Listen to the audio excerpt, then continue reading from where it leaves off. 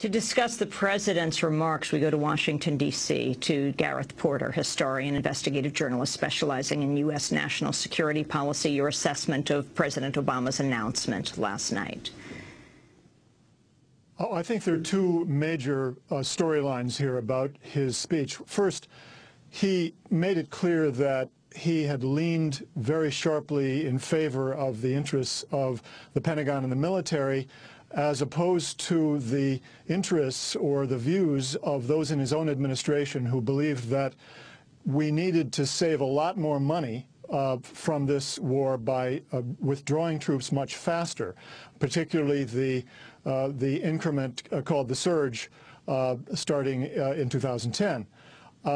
He basically gave General Petraeus most of what he wanted, despite the fact that you're going to hear cries of pain from supporters of the military that he didn't get everything. He wanted 2 full years of combat against the Taliban with the vast majority of the surge troops. He got 1 year and 8 months, which obviously is roughly 80% of what he asked for. On the other hand, I think what I call the domestic faction of the Obama administration really lost out. They had hoped that the full increment, the surge increment of troops, 33,000, would be withdrawn this year, before the end of the year. And that was clearly a very major disappointment. I think the second storyline is equally important, and that is that Obama likened what he called the responsible withdrawal from Afghanistan to what has been done in Iraq.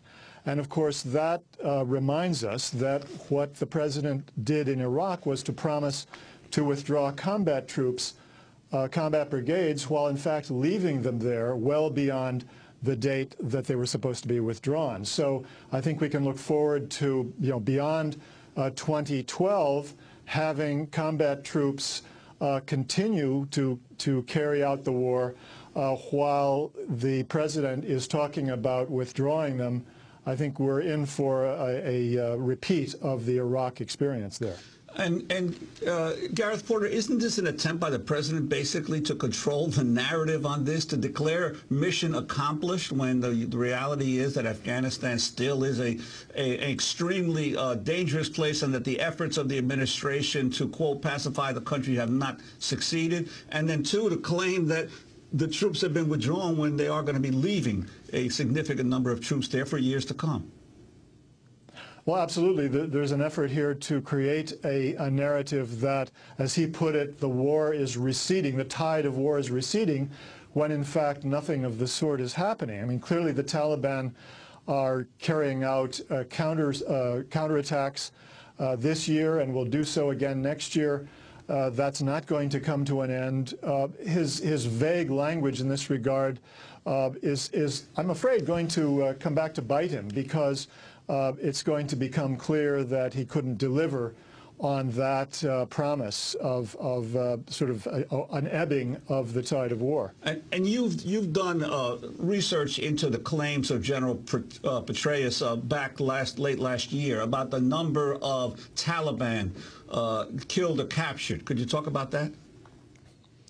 Yes, this is really an important part of the narrative that General Petraeus has been very successful in creating about the success of the Special Operations Forces in Afghanistan, in which he claimed that over a 90-day period, this was the claim in August of 2010, that over a 90-day period the Special Operations Forces had actually captured 1,355 rank-and-file Taliban. Now, that was in addition to claims of killing more than 1,000 Taliban rank-and-file and capturing and killing 356 middle and high-ranking Taliban. Now, most of those claims, the claims about killing of Taliban, could not be fact-checked, but there was a way to fact-check the claim of capturing that many Taliban. And what I did was to obtain an unclassified paper from the task force responsible for detention affairs in in Afghanistan, Task Force 435, which showed the monthly intake and release of prisoners to and from the main detention center at the Bagram Air Base, called Parwan. And what it showed was that only 270 Afghans were admitted as supposed Taliban into the detention facility during those 90 days.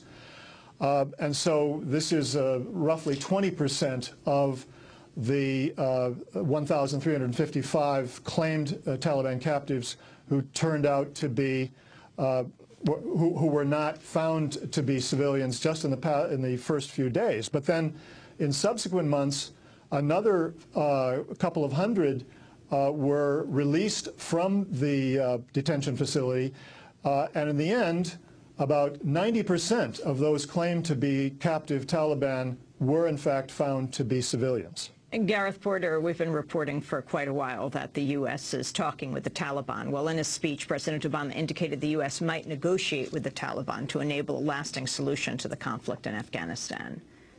We do know that peace cannot come to a land that has known so much war without a political settlement.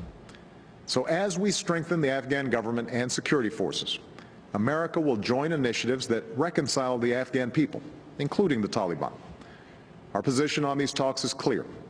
They must be led by the Afghan government, and those who want to be a part of a peaceful Afghanistan must break from al-Qaeda, abandon violence, and abide by the Afghan Constitution.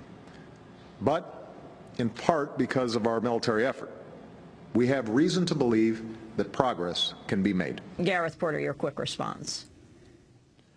Yeah, this is a statement of policy that essentially puts forward totally unrealistic negotiating aims.